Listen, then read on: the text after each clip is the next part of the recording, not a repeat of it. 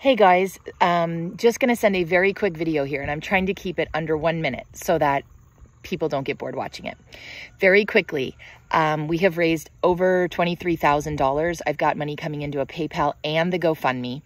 Thank you to those of you who have donated. To be honest, today is the very first day we're going to use money out of the GoFundMe. Blair Berry is basically helping John run the clinic, and she's on the medical side, and she is at Staples getting a bunch of things that we need today that we will be using the money for. Otherwise, guys, I have no idea what we need, but God knows. And that is literally how we're flying right now, and it's kind of fun.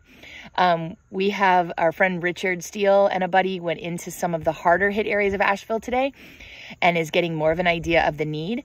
We think that our clinic will be up and running tomorrow. And honestly, we're going to watch all the supplies that people are giving us just be there, because that's what's been happening.